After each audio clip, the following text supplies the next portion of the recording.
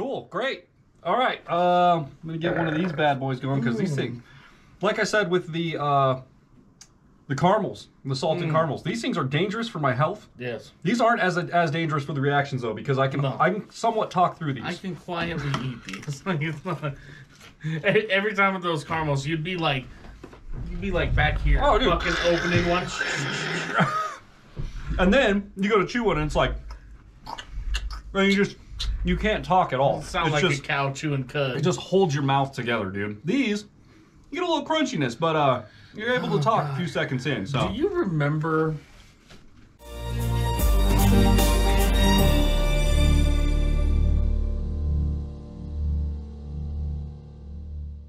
All right, let's get into it.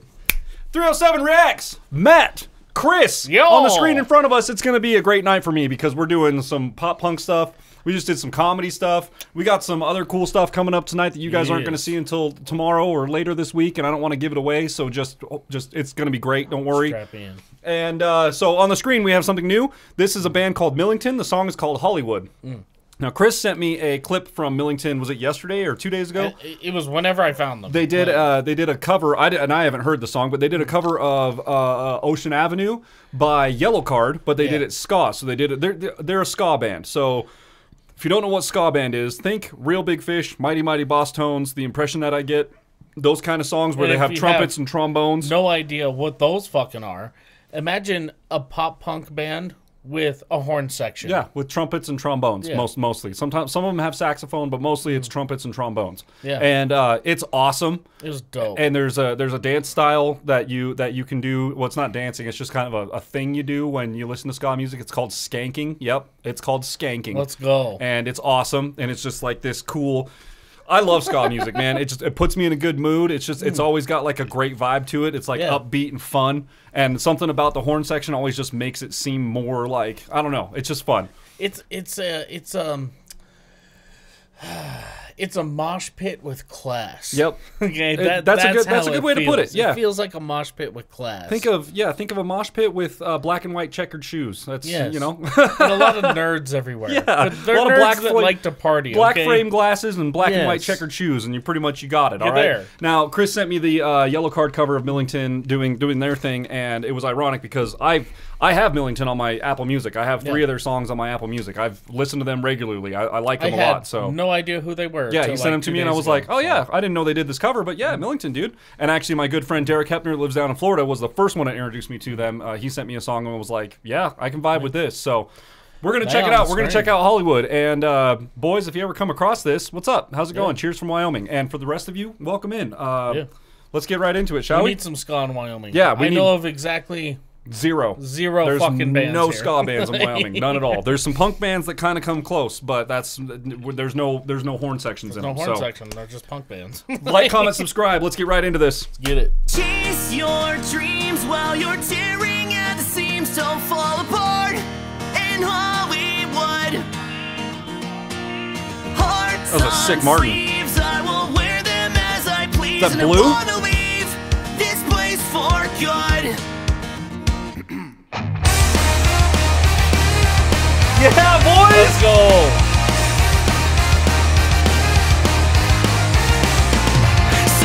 Saxophone, they have a saxophone too.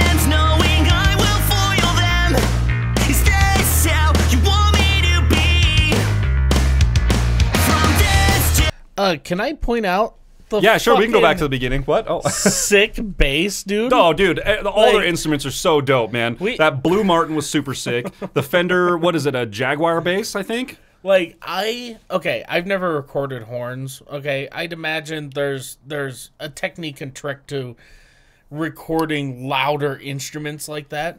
Now, here's the thing I can tell you is bass, for whatever reason, sometimes is just fucking incredibly difficult to record. Dude, and make it sound good. This new band that I'm playing drums in, yeah, I am struggling so bad, and I don't get it. I have an Ampeg PF500. The bass guitar that we're using is an American-made Fender P bass. Yeah. It's like from the '90s. It's like the bass guitar. It's like the bass amp. Yeah. And we're using cab emulators. We're using an Ampeg SVT cab emulator, and it just doesn't do the I don't know why it's not doing the thing. Doesn't come Dude, through. sometimes and then other times for whatever reason you plug it in and you start playing and it's like, yep, record, sounds awesome, don't even need to touch it. And then sometimes you plug it in and it's like you can't do enough. I don't know. I don't know. I have found in the little bit that I tried recording on my own back in the day, is it's just wildly unpredictable. Dude, it's straight up. Like, no, straight up. Like, it either comes in and you're like, oh, fuck, you're going to turn that down a little bit. And then it comes in, it's like, fuck, I don't have enough knob to go up. Or there's not enough clarity, or there's way too much clarity and it's clipping and it sounds terrible. And, like, I don't know. I don't understand it. The bass is recorded perfectly. Yeah, very, very good. The horns are awesome. They're mixed super well. Just their mix in general is awesome. So good. Very good. Pay attention to that bass line when we go. And that's another thing about ska music too. Typically their bass players are insane. Are pretty fucking wild. So yeah, keep an ear out. Let's go. I want to go back like 10. Is that cool? Yeah, that's cool. Perfect.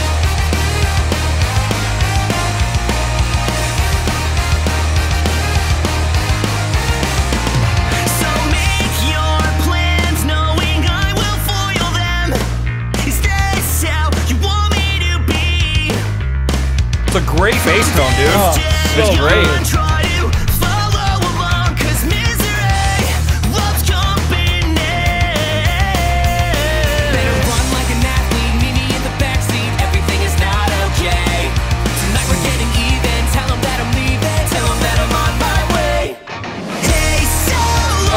Let's go, boys!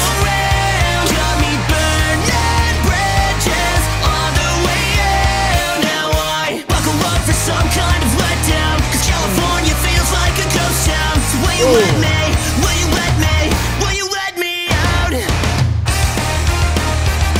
Let's go. Come on. All right. I'm going to get up and start, dude, I'm going to get up and start dancing, man. So thanks a lot. Tied my stomach in a knot. That's all I wanted to say. Singing fuck you guys. Move my shit out of thin eyes. 'Cause we will stray when I hear the call of the highway. Run like an athlete, meet me in the backseat. Everything is not okay. Tonight we're getting even. Tell them that I'm leaving. Tell them that I'm on my way. Hey, so long. I'll see you around. Got me burning bridges on the way out. Now I buckle up for some kind of letdown. I think that's a. dude. I think he's playing the PRS, the guitar. I'm looking at the frets. I see little birds on the frets. Birds, I think it's a PRS. I can't tell. I've been trying to look this whole time.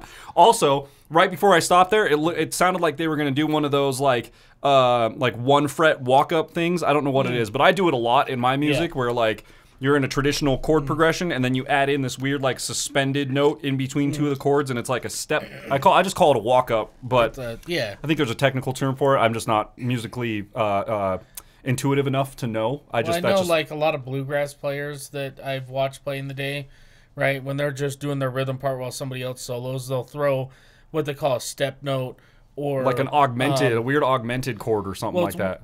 So you're talking about like, let's say you're going from G to D and you just throw a little halfway in between, like a little walk. If I'm going from 3rd fret to 5th fret, which is like the normal jump, that's like a 3rd or whatever. You go to 4th fret. And then you go 5th fret, like it's like a little weird step note. I think it's called just a walk. Yeah. Okay. Like cool. Great. I nailed it then. Yeah. I know what I'm talking about. I'm smart. I know music. Duh. But yeah, I'm pretty sure it's a PRS, dude. I love this microphone.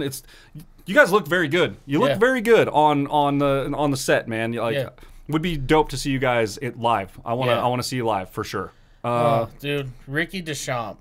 He was the guy in Spokane. He had a ska band. Oh, yeah? And, dude, his horn section was insane. Killed it? He had, like, 8 players. That's okay. Just the horn section. Wow. Then he had a couple guitarists, a couple bass players. Really? There was one show, if I remember correctly, I think he had 2 drummers on one show.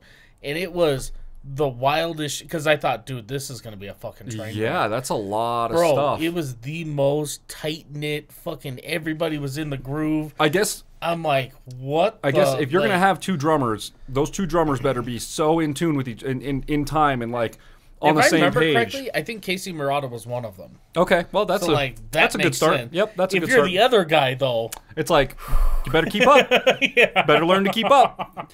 I've seen a couple bands with 2 drummers before, and you're right. It can go one of 2 ways. Yeah. It can go incredibly, amazingly awesome, or it can go horribly train wreck wrong. yeah. And more often than not, I would imagine it probably goes train wreck wrong, and that's Yeah. why we just stick with one drummer. But for the No, bands but that can do it, good for them, man. Ricky DeChamp, he was the guy that gave my band the first, he introduced us to Wendy, who owned a venue in Spokane. Okay. He was at that Mike night.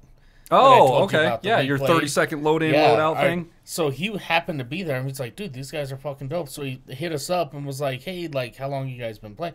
We just became a band 3 months ago. Yeah, we haven't yeah. played any shows. We haven't. He's like, I know some people. Let me hook you up. Cool, dude. We were Hell like, yeah. okay, cool. And then we come to find out he has a ska band, and then he ended up having a kid, and that just kind of A giant ska band, turns Yeah. out. Geez, 20 members in that band. God. But it was God, dude, his music was so fucking good. I wish he would have done music videos and recordings and stuff. But he doesn't have any was, recordings? No, he was just about the. He was kind of like Nixon Rodeo used to be back in the day, where it was we're just here to play, dude. Okay, We're not really looking for anything. Not we're trying just to out to have a good time. Not trying to go that route with it. We just want to Yeah. get together, play music, and call it a day. Yeah, that's yeah. cool. Nothing wrong with that either. But man, I wish there was recordings. Sounds great. Looks Yeah. great. You guys are killing it, man. Let's go. And great video also. Oh, yeah. Very good, dude. Very, very good. Well shot. I'll see you around, got me burning bridges on the way out. Now I buckle up for some kind of letdown, 'cause California Right there. feels like a Weird ghost step town. up. So will you let me, will you let me, will you let me out?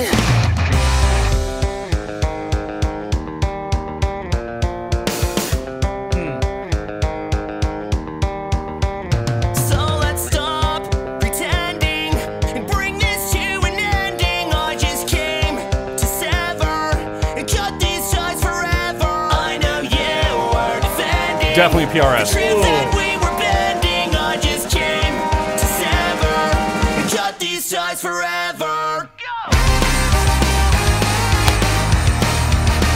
All right, boys. All right, boys. Oh, that was such a sick transition. Hey, so long.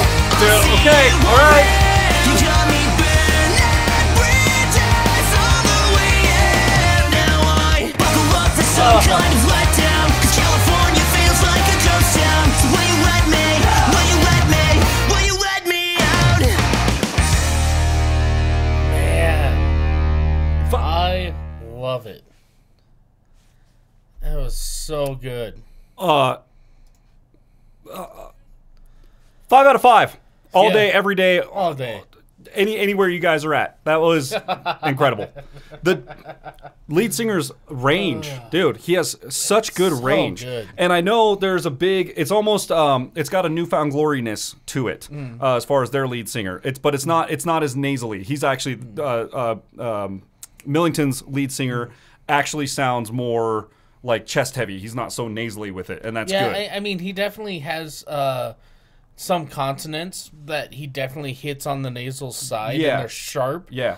But Newfound Glory it sings fits- from right here, dude. Like Yeah. he's singing right from in between his forehead. But it fits the genre. Yeah, I mean, yeah. And I know there's controversy with singers with that kind of tonal range. A lot of people are like, "Oh, he sounds whiny," or it's a weird high pitched thing that. And it really what it comes down to is people just aren't used to that because a lot of Yeah. people don't listen to punk rock regularly. They don't listen Yeah. to ska music regularly. But if you are a punk rock listener and like that's kind It's of your everywhere, dude. it's all over the Like, place. Like yeah. it's a very common thing to have high singers in punk rock. Yeah. And I like it. I've always liked it. But I'm a big fan man. of Blink-182 also. So Yeah. and Tom DeLonge kind of sparked that for me. That Yeah. whole kind of nasally singy thingy. So No, God, dude, they're I'm- just so was it a Fender Jaguar bass or was it a Fender Jazz bass? I don't know. I said know. Jaguar at the top. It might be a Jazz. I'm not super familiar with my basses. I know P bass very, very well. I have one sitting on the I wall know back the here, but- headstock did say Fender. Yeah, it was when definitely a Fender, but I just but, don't know if I it was a jazz bass or if it was a Jaguar bass. I'm not 100% sure, to be honest with you. I don't know. It doesn't matter because you crushed it. You played the shit out of that I thing. love the whole was completely not paying attention to the lyrics in the beginning of the song, but as we got through, I started kind of. I was trying to focus on them. Yeah. It's very much a song about how he feels. He talks about California as a ghost town. Yeah. Trying to get out. Can I get out? Yeah. And it's one of those things you're trying to surround yourself with real people that aren't, putting on the makeup for the camera, and they're not putting on a show for the camera, and they're just who they are, and they're not, And he's like, because that's who, he's like, get this stuff off of me, dude. Like I'm not that person. And like when you're looking for real friends and real people, your circle gets real small. Oh, big time. And you're like, there's like 800,000 people here, and not a goddamn one of them is real. No, like, yeah, you know what I mean. Like, they're all putting on some facade to try and get in front of a camera and get famous somehow. And it's crazy. I love the message of the song. I love the song itself. I love them as a group. Dude, the little pauses right before the choruses, and then the choruses just keep on slamming, dude. There's like little bits of halftime, and then it's just right back into the fast stuff. Everything right up my alley. Screams just right up my alley, dude. It's so and good. Just horns and electric guitars, dude. The mix is fire too, So dude. You good. guys are crushing it with your recordings. Very, very well put together. If we go back to that video, I think that video came out a year ago. Did it? Let's find out. Like, I would love. Might throw an ad at us. Oh no, here we go. Yeah, 1 year ago, and it has almost 70,000 views. Good for you guys, man. They have 2.5 thousand subscribers. Yeah, 2,500 subscribers and 70,000 views on a video in a year. That's pretty good, man. For being unsigned, which as far as I can tell, you're unsigned. Maybe you've got a distributor or something. Maybe you've got something now. I don't know, but that's pretty damn good for doing all the work on your own.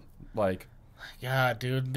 These guys need more, man. Go follow them. Yeah, I'm stoked that you sent me these. I'm stoked that you're stoked on these guys, because this is some of my jams, bro. I had no idea they existed. This shit's in my Apple Music, bro. I listen to this stuff all the time. Oh man. Yeah, 5 out of 5, boys. Keep it coming. I'm sure if you guys are cool with it, we will have more of y'all's band on the screen. We need new stuff, man. We need you guys to come through Wyoming. I know at least a couple of bands that I could get you on stage with for sure. That would open the bill for you.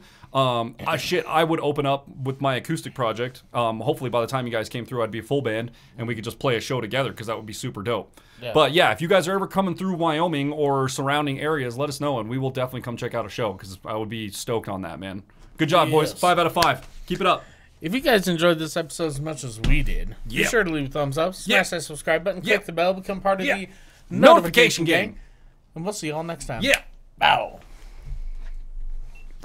Yeah. If sound didn't come through on that, I'm gonna burn a building down. Demonetized. I'm gonna find the nearest orphanage. Oh my god.